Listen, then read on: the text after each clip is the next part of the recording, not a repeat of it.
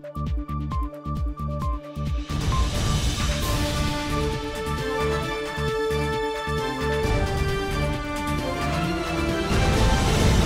arthritis is one of the most common types of inflammatory rheumatic diseases.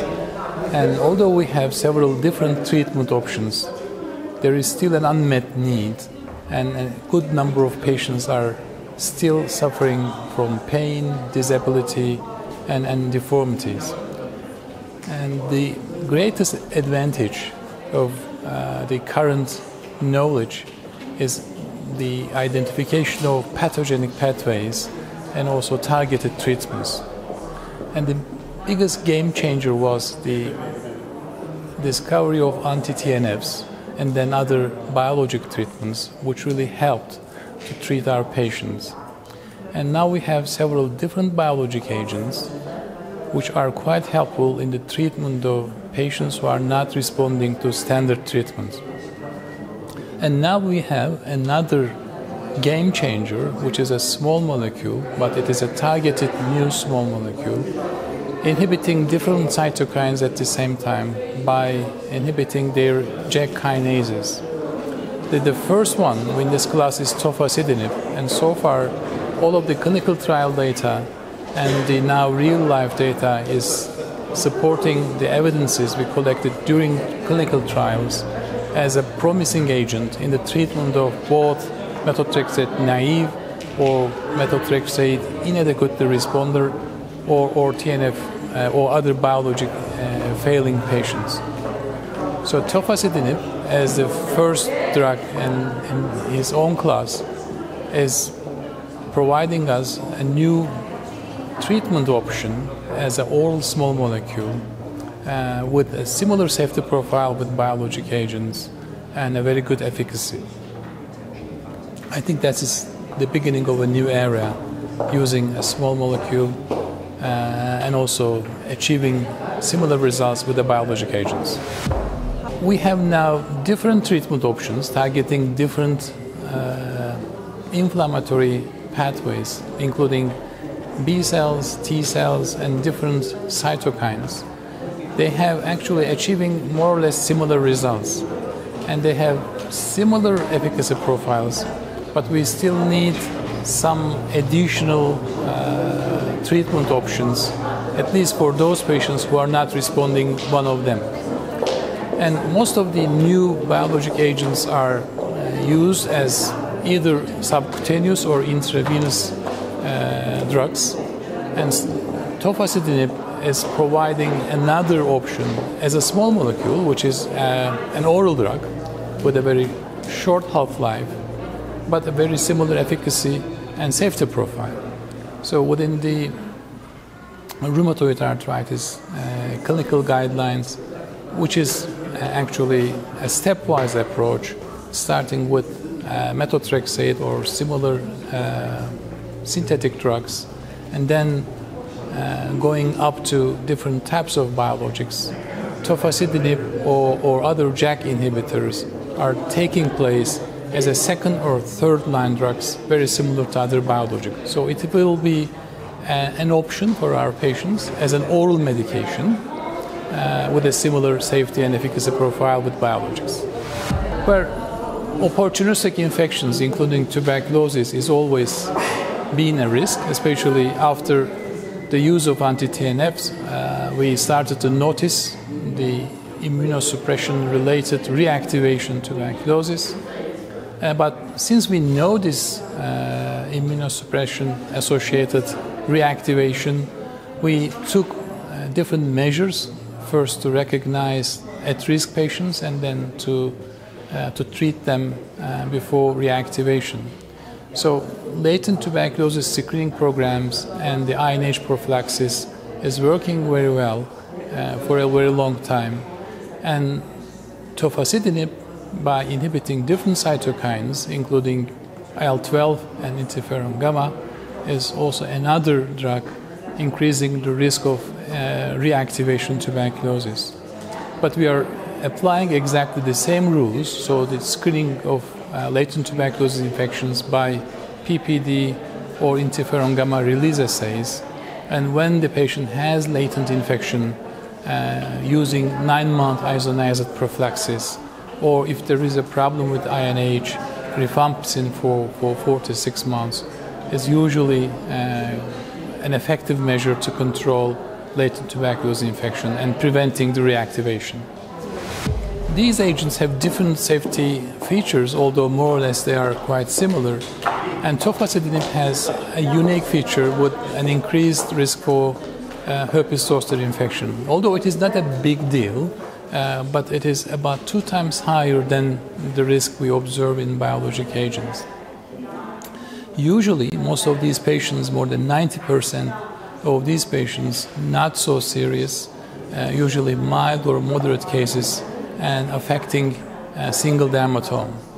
So the serious herpes zoster infections, which are usually multidermatomal or systemic zoster infections, are at low rate, and the rate of these serious ones are quite similar with the rate of biologic agents. For the herpes zoster infections, we usually take a history and also follow the patients carefully.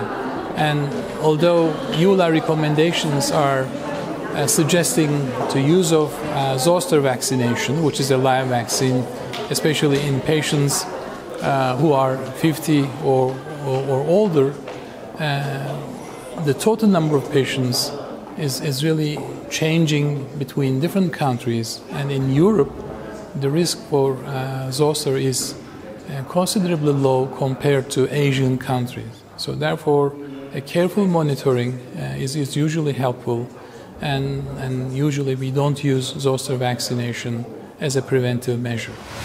I think regarding the definition of methotrexate refractory patients, there is nothing changed.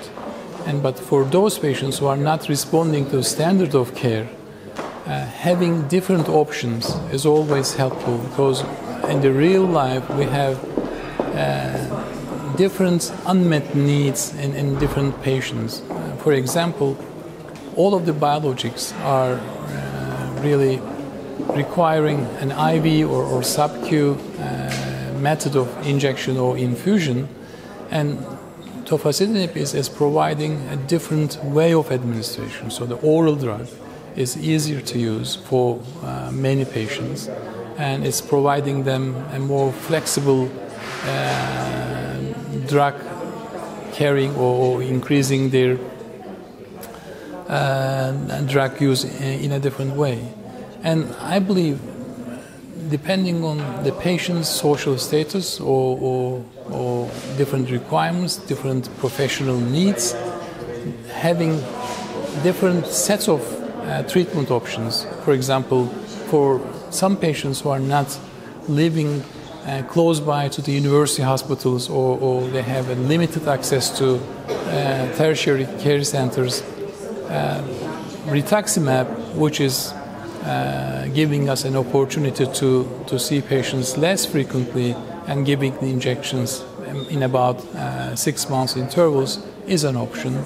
But for some other patients, we really want to see them regularly because of their severe disease or social status. So the IV infusions in every month or every 6 or 8 weeks is an option. But for some patients, having an oral medicine is the preferred one. So JAK inhibitors, by giving us an opportunity to hit another target, but also providing us another way of administration, which is an advantage. Regarding the efficacy, there is no clear difference. And although it's a small molecule, its efficacy is starting quite fast, within usually 2 weeks. And it's reaching its consistent blood level within days. Therefore, its efficacy profile in terms of rapid onset of action and also reaching the remission rates at similar amount is very similar to biologics. And although it is not affecting or targeting just single cytokine, the combination is usually quite a right combination for the treatment of rheumatoid arthritis and also for ulcerative colitis and psoriatic arthritis. And the beauty of maybe using a small molecule with a short half-life is it is not a continuous inhibition of JAK enzyme, so it's giving you an opportunity to recover within the day. And also whenever we see a safety signal, this short half-life is providing another beneficial effect, because whenever you stop the medication, it's easy to give the patient a chance to recover quite fastly. So it is really an advantage, and having another tool in the armamentarium that we are having in the treatment of rheumatoid arthritis is really a big advantage for us. Immunogenicity is another issue. I mean, in biologic drugs, we have the problem of immunogenicity, since most of them are either monoclonal antibodies or receptor fusion proteins. They are immunogenic proteins. Therefore, there is a potential of inducing anti-drug antibodies. And also, whenever we stop the medication, and the restart of the medication is increasing some of the adverse events. So stopping and restarting several times is increasing the immunogenicity issue. So having a small molecule is really a great advantage. Because of the short half-life, you can stop whenever you want, and if you restart the medication, you're achieving exactly the same efficacy. Therefore, it is a big advantage compared to biologic agents. And we have real-life data which is showing that in patients responding to afacitinib, the efficacy is sustained. So they have the similar efficacy sustaining for years.